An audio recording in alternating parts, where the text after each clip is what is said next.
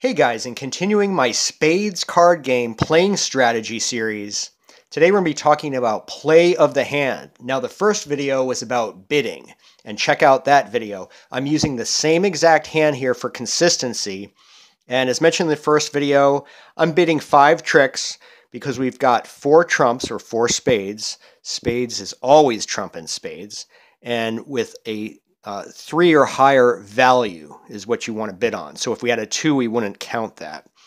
A king, so that's 5. And then I've got a couple stop cards here that prevent me from bidding higher. For example, you notice I don't have the queen of hearts, nor do I have the jack of diamonds. If I had the jack of diamonds, that would be queen, jack, 10, 9. That'd be pretty good, and I would definitely bid another trick in that case. However, I don't, so I'm going to play it conservatively here. Now, as far as strategy goes, notice that we've got only 2 of the club suit and also of hearts.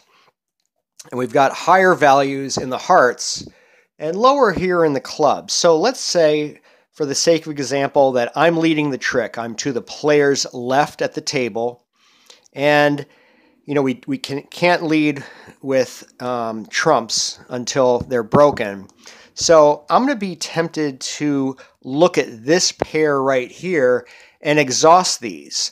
Because if I get these off the table and somebody plays clubs, which is pretty obvious that they're gonna, people have got more clubs certainly than I do, I could potentially win a trick by what's called ruffing the trick with a low trump, like that 3.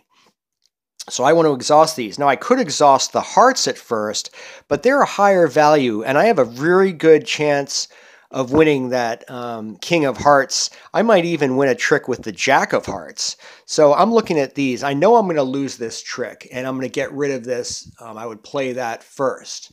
Now also, convention is also used in bridge, for example, is if you play a low card, it's telling your partner that you're not really deep in that suit.